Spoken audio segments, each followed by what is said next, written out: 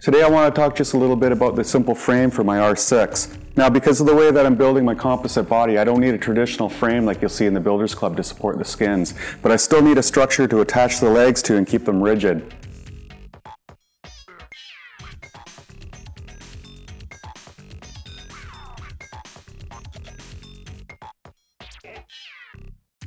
I chose to try the simplest design I could come up with, and I don't think it gets any easier than this. I'm basically using a U-shaped structure with a plywood panel that keeps the whole thing square and true. This is built of Baltic birch plywood, and I believe that it'll be more than adequate to support the legs.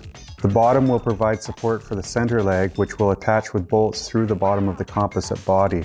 The sides are wide enough to provide attachment for the shoulder flanges. I began with a simple idea and no drawings.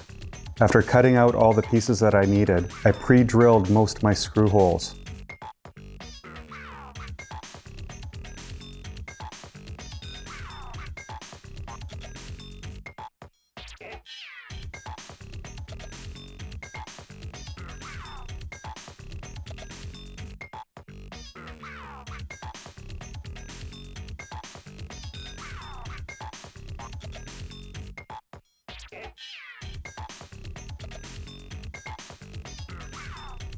You can see that the frame has offset cutouts to make room for the pocket vents and octagon ports.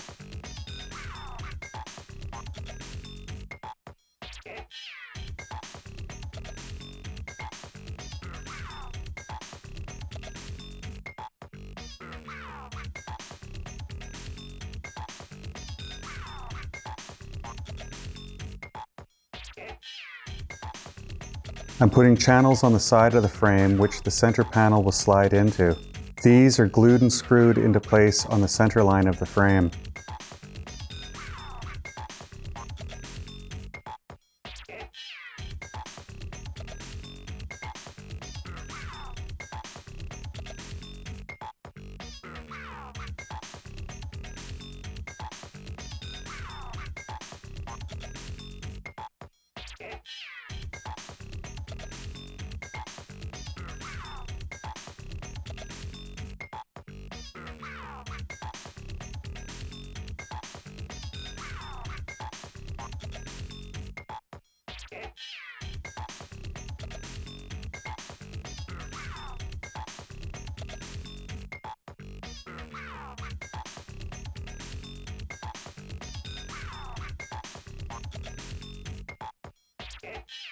The center panel slides into the channels and is secured with screws. I'm not using any glue here so that this panel could be slid out in the future if needed.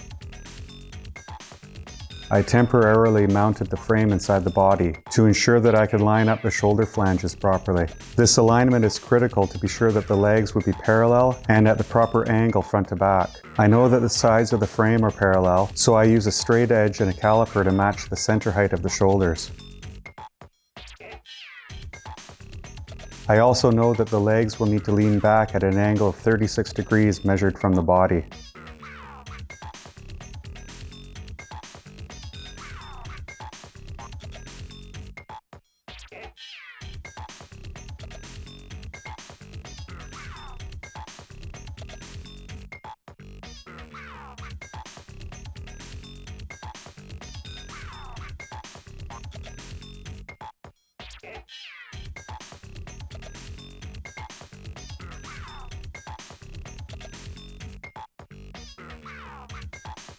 Once the angle is set, I can use the flanges to transfer the bolt holes to the frame.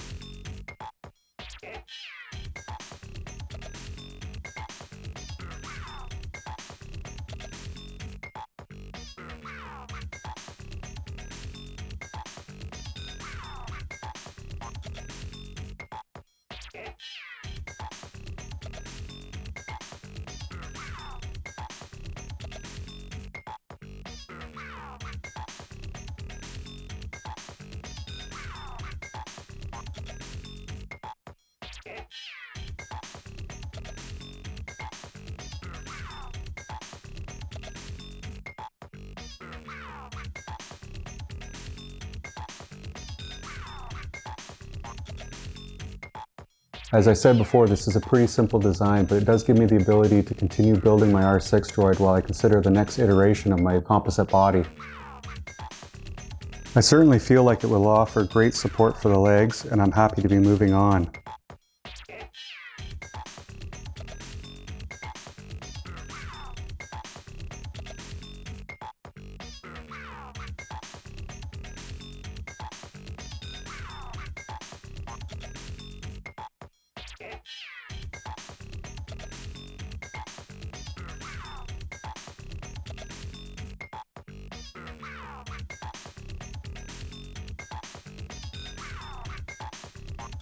If you like what you see here, please consider subscribing to my channel to show your interest. In the next video, I'm going to continue on with the legs.